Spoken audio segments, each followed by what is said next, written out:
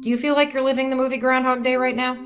Where every day is the same day over and over and over again.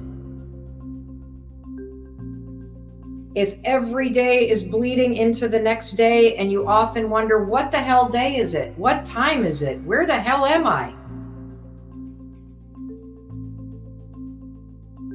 This is not some long, lazy vacation. That's not what self-isolation is. This is also not going to be the most productive moment of your life. So stop listening to these influencers that are telling you that you got to make this the most productive. You got to hustle. You got to launch something. You got to do something. You can, but first you got to make sure that you do the basics, that you do the mindset shift and the time shift that is going to give you some stability right now. Bill Murray in Groundhog Day has a very good quote for us to pay attention to right now. You want to know what it is? Here it is. Anything different is good. Anything different is good. There's this concept that I want to talk to you about called executive functioning. Executive functioning is the secretary that is in your brain. What does a secretary or an executive assistant do? They keep somebody organized. They remind you when your calls are coming. They keep you on task. And so every one of us has an administrative assistant in our brain. That's called our executive functioning. And it is your mind telling you, oh, it's 12:15, it's time for lunch. Or it's the ability for your brain to see what's coming and to direct you. And so a lot of us have challenges with executive functioning, the ability to direct ourselves. We know what to do, but we can't quite get ourselves organized. In times of stress, what's very interesting based on the research is that most of us feel not that our executive functioning snaps in and tells us what to do. We become an executive with dysfunction. Normally, you have a great morning routine. You jump out of bed, you get to the gym, you eat a healthy breakfast. But right now, coronavirus Groundhog Day right now, you wake up and you don't feel your mind go, oh, time to get up. You feel your mind go, you don't have to commute, so you could roll back and sleep another 45 minutes. When your executive dysfunction in your mind starts to coach you in ways that aren't that great, that's when you got to snap out of it, because honestly, that's contributing to the Groundhog Day phenomenon. I think that we have all completely underestimated how our normal routine of leaving where you live and seeing other people, whether it's going to the gym or dropping kids off at school or commuting to an office or running to the grocery store or going to that dog park, being able to leave and go somewhere else and see other people, it breaks up time and it marks time in a way. And right now, none of us are leaving and we can't go anywhere.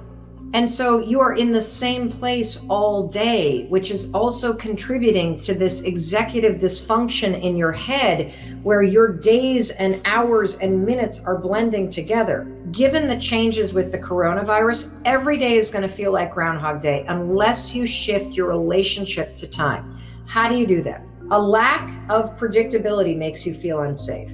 A lack of a routine makes you feel like you're in Groundhog Day. We have to have a routine right now. We have to. Every day fighting to stay grounded and fighting to be kind to yourself and fighting to have the emotional resilience, which is the ability to cope with this once in a lifetime, first of its kind experience that we're all having. None of us have done this before. And so you got to have a routine. You got to wake up. You got to get your ass out of bed and you have to get dressed. Now, another thing that I really want you to do, I want you, please, to exercise. I know it's the devil word. Just spend 10, 15, 20 minutes. Move your body. Why am I saying that? I'm saying it not because I expect you to get six-pack abs right now. I've never had six-pack abs in my life. I'm never going to, okay? But the reason why I'm begging you is because emotion is stored in your body. And so if you're feeling emotionally heavy, if you're feeling like you're starting to go to a dark place, if you're feeling a little bit of despair, which is what I was feeling this weekend, please move your body as part of your routine, because we want to get all that negative emotion that's stored in your body, get it the fuck out of your body, okay? Now, here are 2 anchors I want you to drop in your day. And this is going to be really important for your routine. You ready? Pick a starting time where you're going to start your day, meaning you're going to start your Zoom calls, or you're going to start working on that project, or you're going to start your first class. Pick a start time. That's, boom, your first anchor. Why am I saying anchor?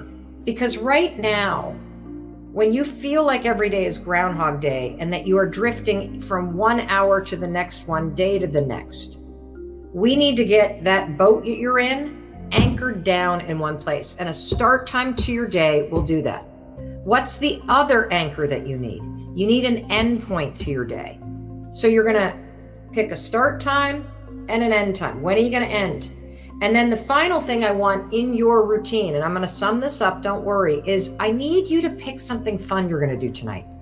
Are you going to watch an episode of Tiger King, which we've been watching? It gives you something to look forward to in order to shift your relationship to time. If you feel like you're experiencing Groundhog Day while being quarantined because of this pandemic, you need to get back to your routine. The routine makes you feel sane. It makes you shift your relationship to time. You need to get up. You need to get on clothes. I'd like you to move, because we want you to move and get all of that emotion that's stored in your body out. And then drop an anchor. What's your start time for today? Drop a second anchor. What's your end time for today? And make sure you got something you're doing tonight that you have to look forward to.